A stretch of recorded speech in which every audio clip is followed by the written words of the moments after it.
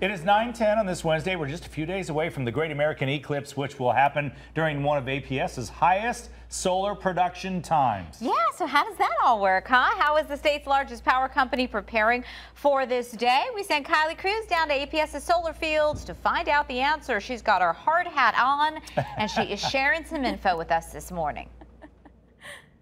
Good morning. Yeah, I got here and they said, okay, unfortunately, we've got bad news for you. I said, okay, what's going to happen? Do you not have everything ready? They said, you're going to have to wear a hard hat. And so, of course, I have to follow the rules. But yes, I've got my hard hat on. We have Jim here. He is the director of solar generation for APS. You look good in your hard hat as well. Well, thank you. Thank you. I'm excited to be here. We are here. This is a really cool plant. This is your largest solar plant, and you guys unveiled it to the public, back in the beginning of the year. So this is a relatively new plant. Tell me a little bit about it, because it is massive with all of these solar panels surrounding us. So we are standing in the middle of approximately 182,000 of these panels that are behind me. There's 2,300 rows covering 400 acres of solar and land out here at the Red Rock. The Red Rock plant is about 100 miles south of Phoenix, and it is one of the largest utility scale plants that APS owns and operates. So it went into the final acceptance at the end of the year and first part of this year, February. It's really cool, when we see our drone shots and our drone operator to kind of look at all of the panels. It's just a sea of panels.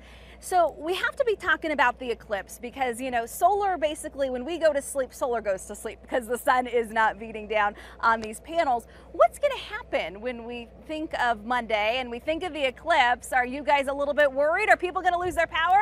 So the answer is no. We're very prepared for this. This is no different than every day of operation at APS. Literally, at night when the sun goes down, it goes to sleep. All the solar across the state goes to sleep.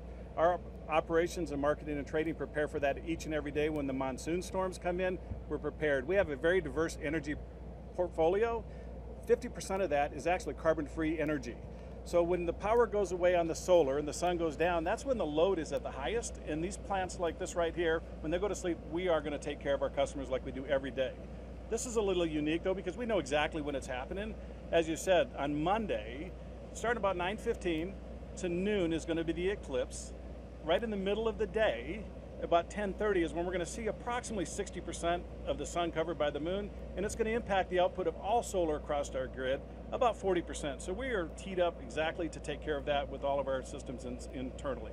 Okay, we like that. So good news, nobody has to freak out about their power going out or anything like that. This is definitely a very rare event for us to see this kind of plant as well. And you guys, it's kind of unique as far as how it works. How many homes are relying on this plant to keep their lights on? So this plant will power approximately 10,000 average homes.